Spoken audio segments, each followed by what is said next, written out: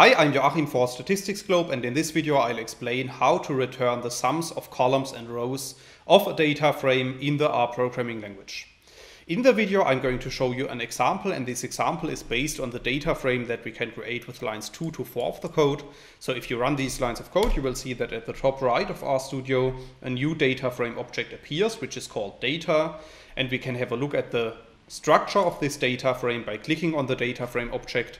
And then you can see that a new window appears, which is showing that our data consists of 5 rows and 3 columns, x1, x2, and x3. And all of these columns consist of numeric values. Now let's assume that we want to know the sums of all rows of our data frame. Then we can apply the rowSums function, as you can see in line 6 of the code. And within the rowSums function, we simply need to specify the name of our data frame. So in this case, our data frame is called data. And if you run this line of code, you can see that at the bottom in the RStudio console, 5 values are returned. And the first value corresponds to the sum of the first row of the data frame. The second value corresponds to the sum of the second row of the data frame, and so on. So if we want to return the sums of each column of our data frame, then we can apply the colSums function, as you can see in line 8 of the code.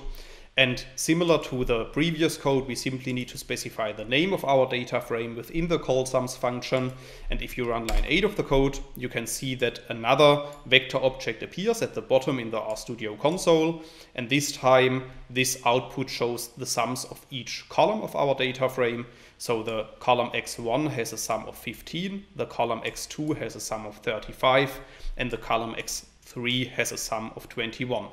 So as you have seen in this video, it is relatively simple to return the sums of columns and rows of a data frame.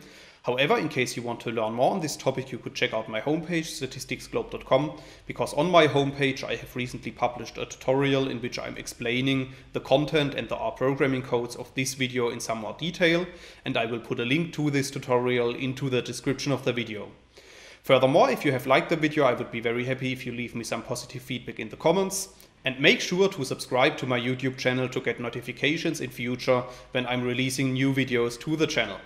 That's it for this video. Thanks a lot. See you next time. Bye bye.